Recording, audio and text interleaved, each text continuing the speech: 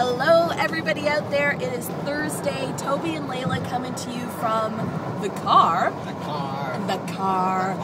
Headed to the office, and today is a very special day.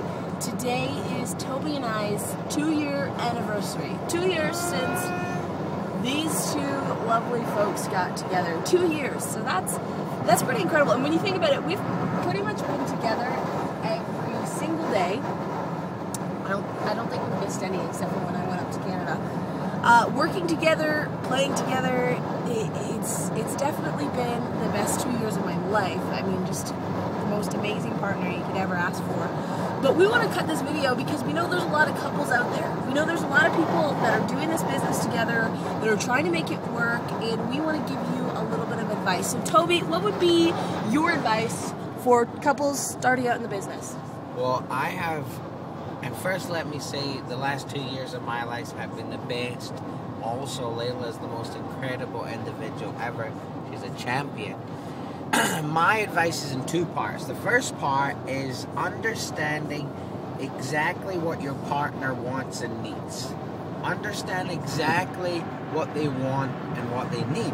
Because if you understand exactly what drives them every day, if you understand exactly how they react in situations, if you understand their needs, then you can obviously fulfill them, and then that person is going to be fulfilled. So first part is clearly identifying your partner's needs, both in business and in life. Second part is communication.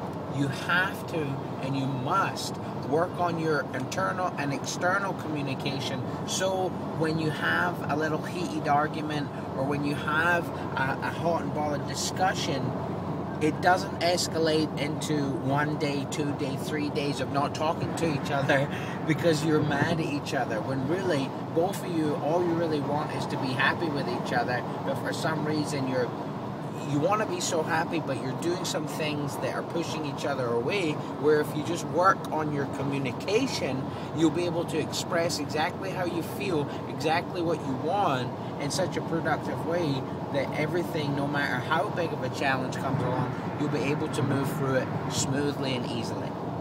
Awesome. Very, very good. So my advice for you guys is something that I can tell you firsthand.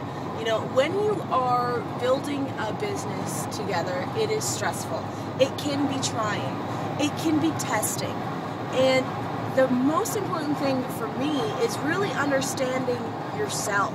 You know, you're in this business, you're working this with a partner, but you really have to come to terms with your inner dialogue, you know, really controlling how you feel, you know, really grasping that you can control how you feel.